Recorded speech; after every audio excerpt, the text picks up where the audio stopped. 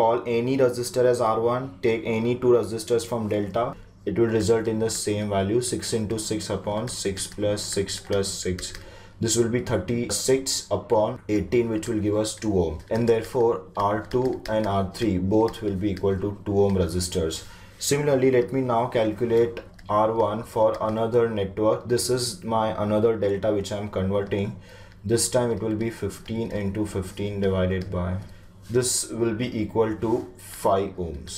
Let me call it R4 because we are already using R1 here. So R5 and R6, R4, R5, R6 that I'll be placing here, all are of the same values, 5 ohm. So this becomes my R4, this is R5, this is R6, and we had R1, R2, R3 here.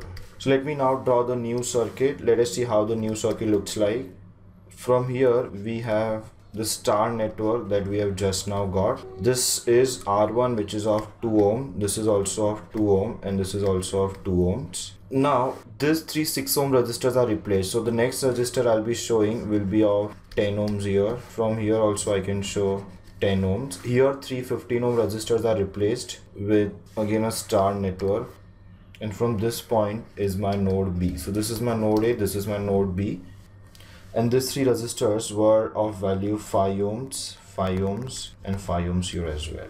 So now you can see that this 2 ohm, 10 ohm, and 5 ohm, they will come in series. So will this 2 ohm, 10 ohm, and 5 ohm. So the next circuit will look something like this. Starting from here, I'll just straighten up this 2 ohm resistor now. This is my 2 ohm here. Next you get 10 plus 2 plus 5, which will be 17 ohm in this upper branch and 17 ohm in the lower branch. And we will again have one common resistance here, which is of 5 ohm. So that's my node A and node B.